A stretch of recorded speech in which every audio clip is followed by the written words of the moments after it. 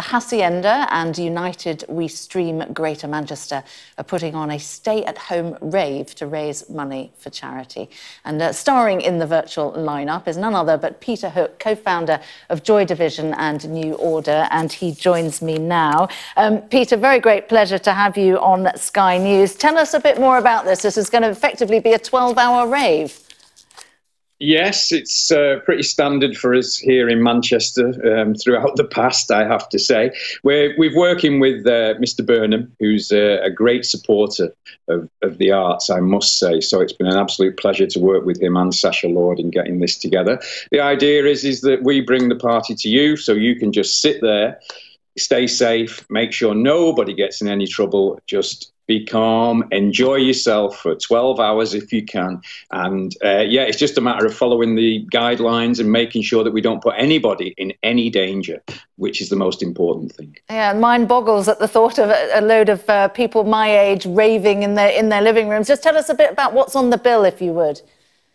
Well, it's the stalwarts of the Hacienda, the people that DJ'd while the Hacienda was open. It was open for 15 years in the Acid House period, so it's quite well known. It's still very popular these days with the classical concerts that we do around the country. So, yeah, we've got a big following.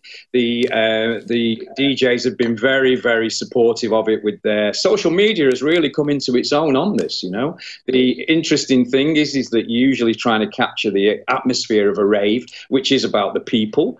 So now the people have got a chance to comment, to interact with the website if they go on United We Stream Greater Manchester. So then you're not apart from it, you're included in it as well.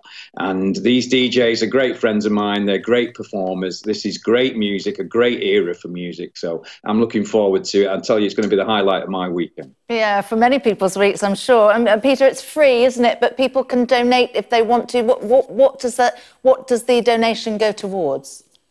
The donation is a variety of charities. They're all on the website for people to look at. We're very good at spreading it around. We've also had a great deal of money already, which is fantastic considering we've not even been on yet. So hopefully we'll be able to do another one in the next weeks coming to carry on supporting these great charities. It's a very strange time that we're in, the way that, you know, it's more important than ever to support these charities. They need our help more than ever.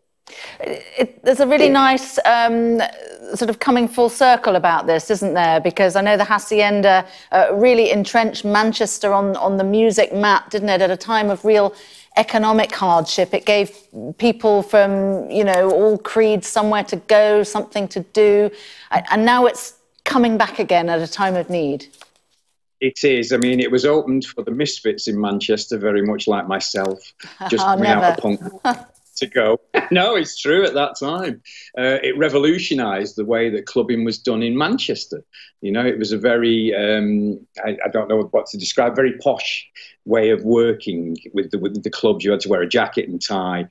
People like punks, like me, coming straight from punk, had nowhere to go. We weren't allowed into these places. The Hacienda, through Tony Wilson and through Rob Gretton, was done very altruistically to give these people a home, and we did. You know, we brought them all in, and we had the cheapest beer in Manchester. For any other reason, in that it was all we could afford, you know. So the thing is that, you know, that you don't get many clubs that entertained a city at their own expense for 15 years, as the Hacienda did.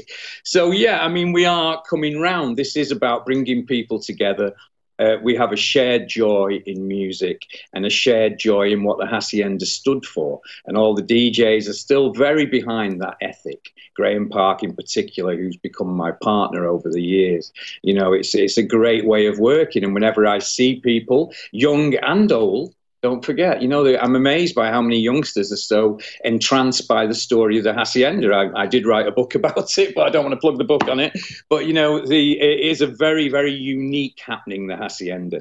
And these people that will be watching will be learning more about it if they don't already know it, and will be enjoying it for what it was and still is over the weekend. And again, the message must be made. I'm self-isolating. I have been for 5 weeks now because I've had triple pneumonia. I've got asthma.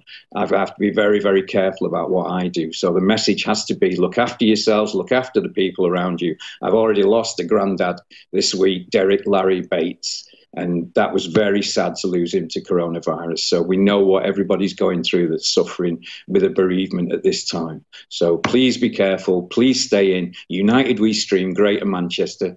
Let's have it. Well, very many condolences to you, Peter, on your grandfather. And you're not alone, are you? I mean, lots of people around the country have losing friends and family. On a lighter note, you talked about Andy Burnham, the Mayor of Manchester, obviously, and his support for this. I read that he claimed that he used to go to the Hacienda in the 80s and 90s. I can't imagine that. Can you? Well, we had some very strange people there, it has to be said. So. And we didn't differentiate, you know, if anybody came, everybody was welcome, from anybody at the top to the bottom. There was no VIP area, nothing like that. It was simply about us all being together and looking after each other. I mean, it had a very checkered history and a checkered past at that time, which this isn't the time to go into that. You know, so, but it was about bringing people together, and it was about being equal, and it was about sharing the opportunities that those meetings were to give you.